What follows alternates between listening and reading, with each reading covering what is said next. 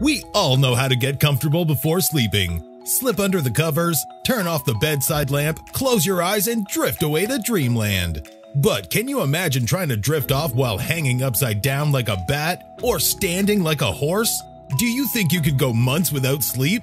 It's all very weird, right? Today on Feed My Curiosity, we will look at some of the unusual ways in which different animals sleep. Subscribe to our channel if you like learning about science, technology, history, and other fascinating subjects.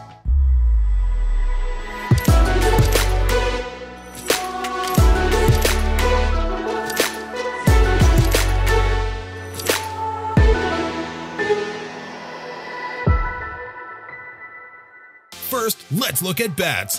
These nocturnal creatures sleep around 19 hours a day, and while they're sleeping, they hang upside down. These are what bats are known for. They don't do it because it looks cool. They do it because their wings aren't very strong. They sleep while curled up, which helps camouflage them from predators. Bats aren't the only ones who sleep upside down.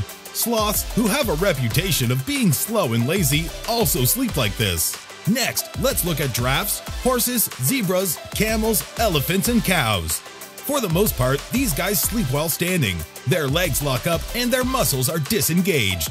This is known as a stay apparatus. They sleep like this because they're much more vulnerable to attack when they sleep while lying down. It takes time for them to get back up, and they need to rely on their speed to run away. If they do need to lie down, however, they do it for REM sleep and are often accompanied by buddies who serve as lookouts. Dolphins have their own interesting way of sleeping, but before we take a look at that, let's do a pop quiz. Why do bats sleep upside down? A. It's easier for them to eat. B. It's easier for them to hear incoming danger. C. It's easier to take flight. D. It helps with blood circulation. Do you think you know the answer? Then comment below. Dolphins have an interesting way of sleeping, as they do so with one eye opened and the other closed. This is also known as unihemispheric slow-wave sleep, or USWS.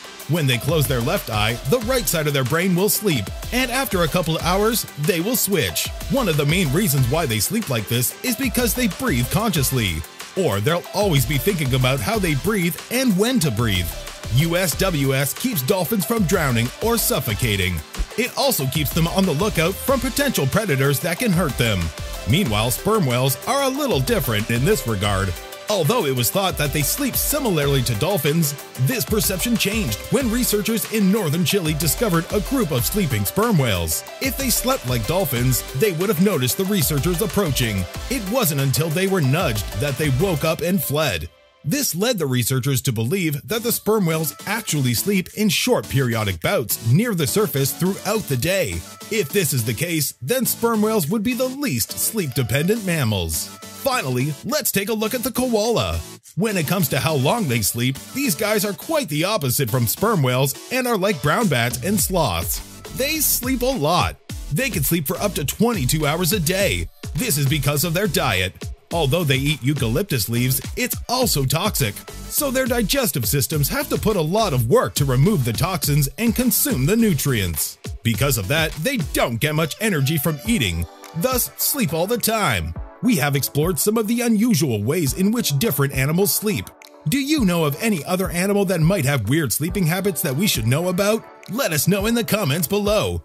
Subscribe to our channel if you like learning about science, technology, history, and other fascinating subjects. And now, on to the results of our pop quiz. Why do bats sleep upside down? A. It's easier for them to eat. B. It's easier for them to hear incoming danger. C. It's easier to take flight. D. It helps with blood circulation. If you said C, it's easier to take flight, then congratulations, you are correct.